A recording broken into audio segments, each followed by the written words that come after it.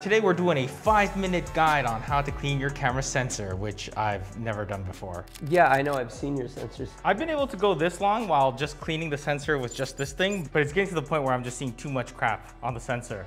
And I gotta go in and just clean it myself. Usually I have the professionals do it. I mean, why not clean it yourself? It's not that hard. It's just really intimidating because it's just like you open it, it's like, that's the sensor. If you that up. You're actually not cleaning the sensor itself, you're cleaning a glass. So whether that be an OLPF or some sort of mosaic filter that's on top of it. So you're not gonna like scrape pixels off. The other thing too is a lot of people don't know that their cameras are dirty because a lot of people are shooting wide open. You don't start to see all that debris on your sensor till you stop down to like a 16 and then your sky has, you know, all those little dots, all the little dots in your sky. That's because your sensor's really dirty or your lens is really dirty. The first thing that I always do when I'm cleaning anything is gloves. You've got grease on your hands, which can get onto the Kimtech and then get on the lens. So start with a clean environment, clean hands. Grab your microfiber like this and then just start no, don't ever. So the microfibers pick up dirt, which is great. But then you rub it back on your lens, so now you have a piece of sandpaper. Or you could just do what I do and just... Right, well, so I was gonna say the next one is just grab a t-shirt and grab your expensive Cook lens and start rubbing it. So that's the other one, is no t-shirts. We wanna use all single-use stuff. Flashlight, really key because that can let you get in and actually see where the dust is. And then I've heard other people say, oh, don't shine lights right into your sensor. Your sensor is a light accumulating device, so this is totally fine. But what light don't you want to put in your sensor? Oh yeah, lasers. Yeah, don't want to do lasers.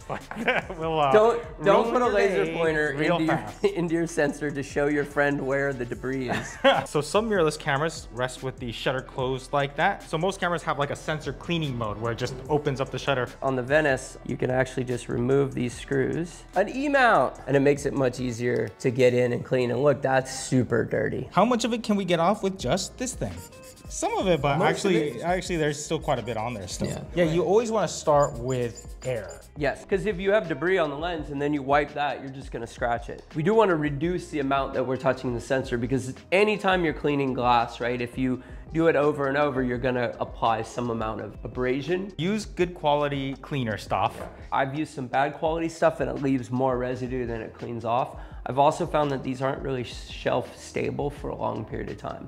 So I would replace your sensor cleaner like every year. So I'm gonna rip open my single-use swab here and we're gonna pull this out. So the swabs come in full frame and APC or Super 35.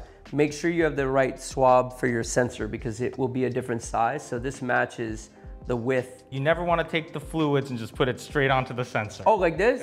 No. On one side, you just want it wet enough. You don't want it soaked. The other side's dry. I'm gonna take the wet side, I'm gonna put a little bit of pressure and push it against the sensor. And I'm gonna swipe one direction all the way across. Then I'm gonna turn it over to the more dry side and swipe back the other direction.